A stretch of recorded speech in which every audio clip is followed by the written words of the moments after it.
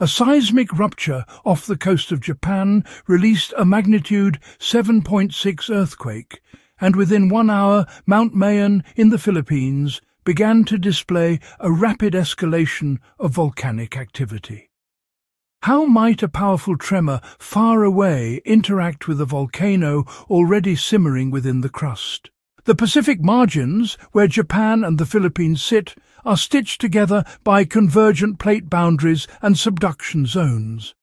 In such settings, oceanic plates dive beneath continental or arc plates.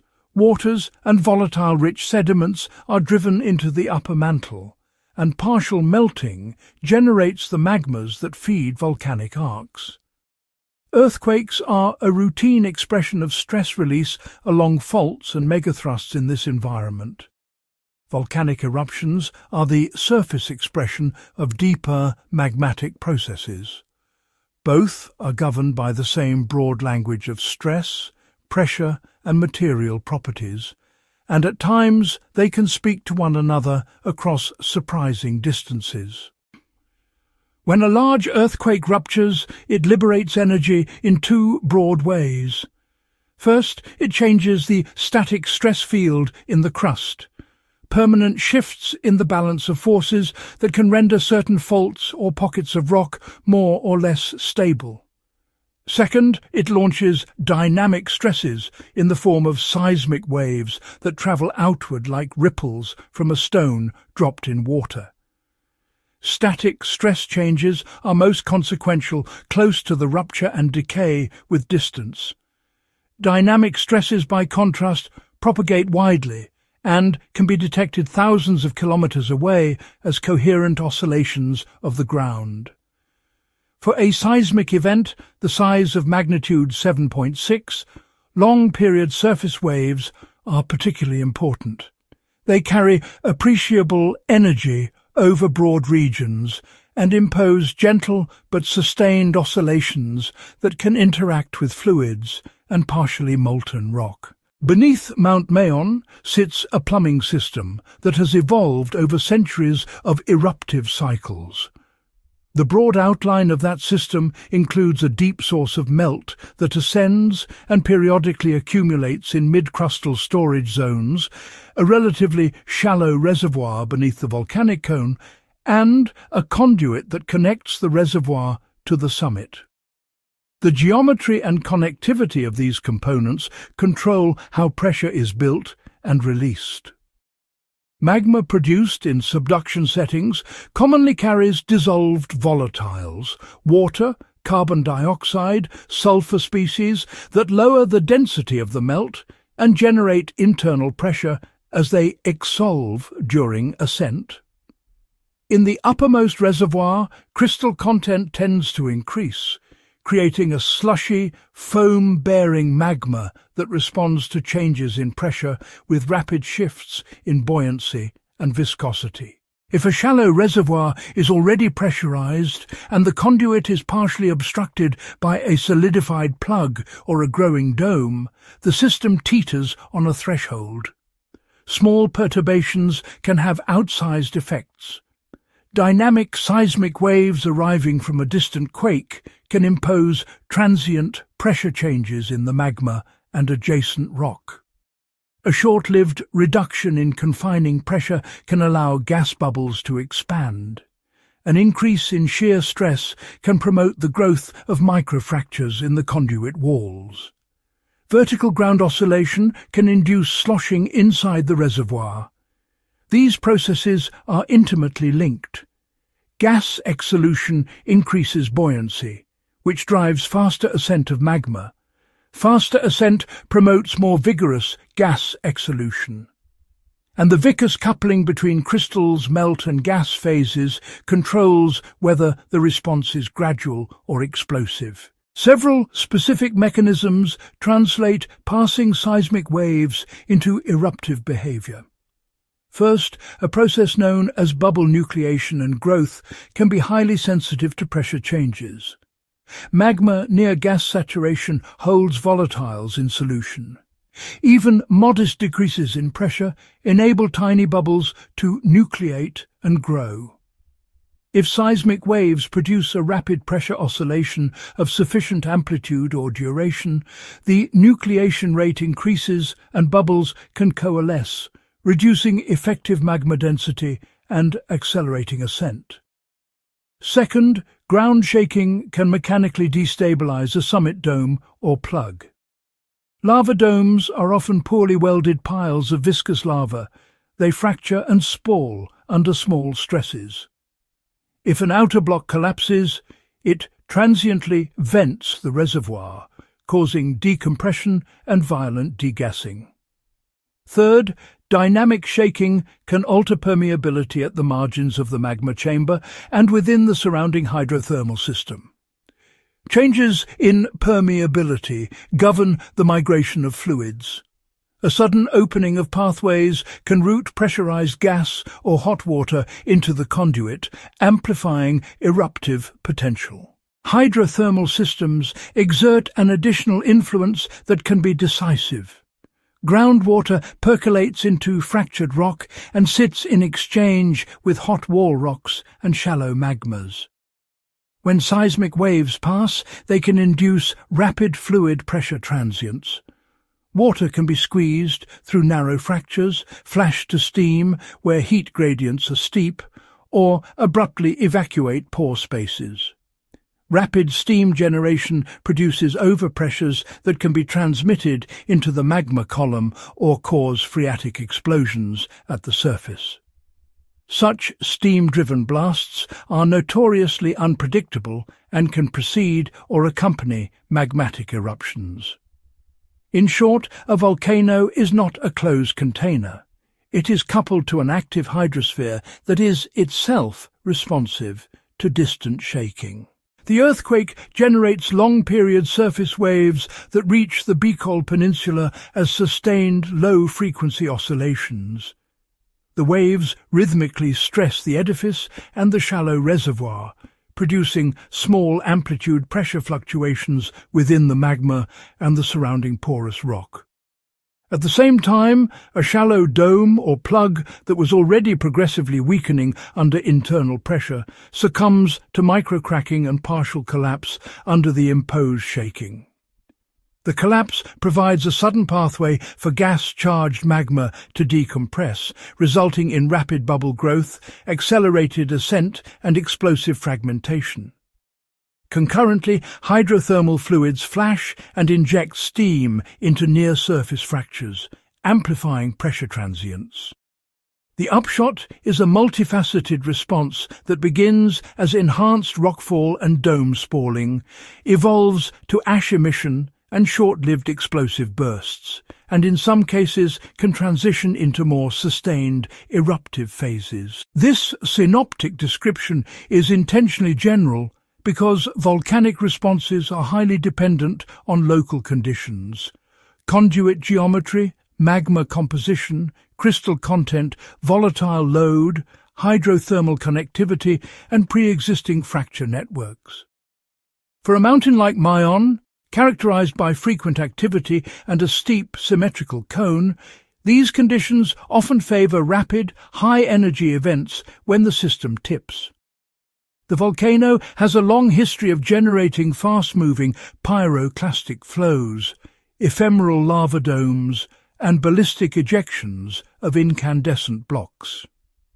Even small changes in the shallow system can produce dangerous outcomes because the steep slopes accelerate the descent of hot debris and loose fragments. A number of historical analogues illustrate how distant seismic energy can modulate volcanic behavior without a simple one-to-one cause and effect recipe. In several documented cases, large earthquakes were followed by enhanced tremor, increased gas emission or renewed geyser activity at distant volcanic and geothermal sites. Sometimes a lag of hours to days separates the quake and subsequent volcanic response. In other cases, the response appears within a few minutes. The variability arises because volcanoes respond to a complex combination of static changes in stress, transient dynamic shaking, and the internal state of the magmatic system. Where a volcano is already pressurized and perched close to eruption, even a transient dynamic nudge may be sufficient to change the timing of an event that would otherwise have occurred later. Two key distinctions clarify how external forces translate to eruption timing. Static stress changes alter the long-term balance of forces and can load or unload faults and magma pathways over weeks to months. They are most effective at short ranges. Dynamic stresses conversely act on shorter timescales and can be effective at greater distances because they couple to the elastic and fluid dynamics of the crust. When the magma is mobile and gas-saturated, the dynamic mechanism is particularly potent. Bubble growth and migration respond quickly to oscillating pressures. The net effect is that dynamic stress is a plausible candidate for explaining rapid responses at volcanoes far from an earthquake, so long as the volcanic system is already near a critical state. It is also important to place the volcanic response in the context of Mayon's eruptive style.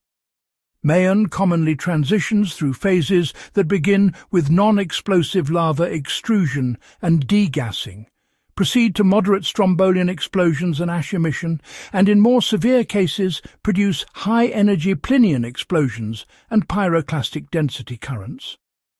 Dome growth and destruction are recurrent themes. Because the volcano's magmas contain sufficient silica to increase viscosity while remaining fluid enough to ascend, they create conditions favorable for both effusive and explosive behavior, often in short succession. The steep flanks facilitate the rapid downslope movement of fragmented material, making pyroclastic surges and lahars particularly hazardous even during relatively small eruptive episodes. The hazards that would be expected in the immediate aftermath of a dome disruption or shallow eruption include ballistic projectiles ejected from the vent, ash-laden plumes capable of reducing visibility and disrupting aircraft, hot avalanches of pyroclastic material that can travel many kilometers and bury landscapes, and destabilization of slopes that, in the presence of heavy rain, produce lahars, fast-flowing volcanic mudflows that travel along drainage channels. These processes are driven by the physics of high-temperature gas-solid mixtures and gravity. They are largely insensitive to whether a distant earthquake played a role in timing.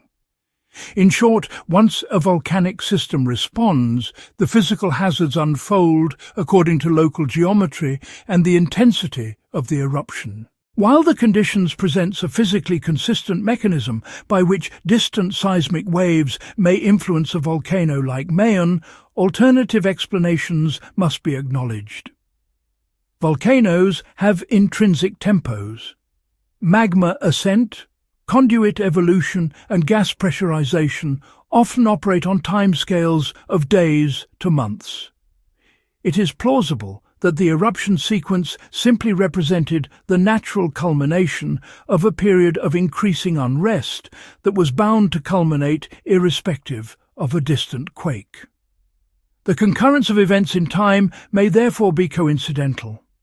Distinguishing between coincidence and causation requires careful analysis of pre-event monitoring data.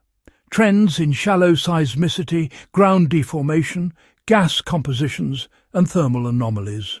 High-resolution seismograms that record volcanic tremor and long-period events at the time of the passing seismic waves can provide critical clues about whether the volcano experienced a clear response synchronized with the external waves.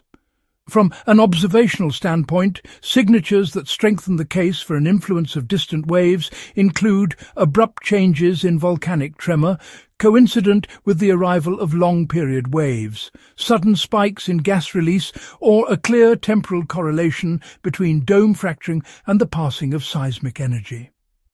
Conversely, a gradual escalation of unrest, unlinked in timing to the waves, supports an endogenous explanation. Because volcanic systems are noisy and stochastic, multiple lines of evidence are usually required to build confidence in any causal claim. The tectonic backdrop also offers interpretive nuance. Japan and the Philippines are part of a larger plate boundary network in the Western Pacific. Stress is continuously redistributed across plates via subduction and transform motions. A major rupture in one segment of the system can, in principle, alter the stress field at regional scales. However, the magnitude of that change attenuates rapidly with distance.